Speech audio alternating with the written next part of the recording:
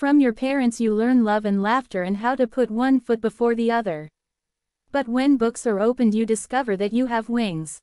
Everybody starts at the top, and then has the problem of staying there.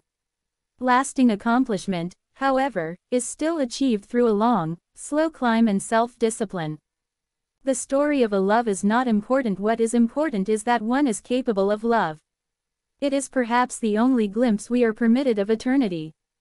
The good die young but not always. The wicked prevail but not consistently. I am confused by life, and I feel safe within the confines of the theater.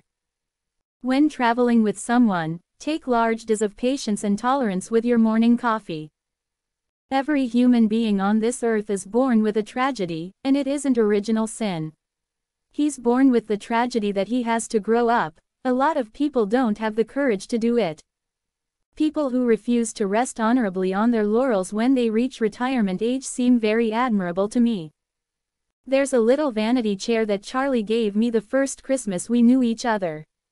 I'll not be parting with that, nor our bed, the 4-poster, I'll be needing that to die in. One has to grow up with good talk in order to form the habit of it.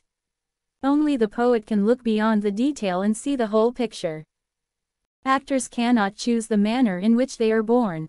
Consequently, it is the one gesture in their lives completely devoid of self-consciousness. I'm a boss by nature. I'm bossy. I'm not imperious, but I don't really want people to curtsy low before me and back out of rooms, but I do like to run things. Actors work and slave, and it is the color of your hair that can determine your fate in the end.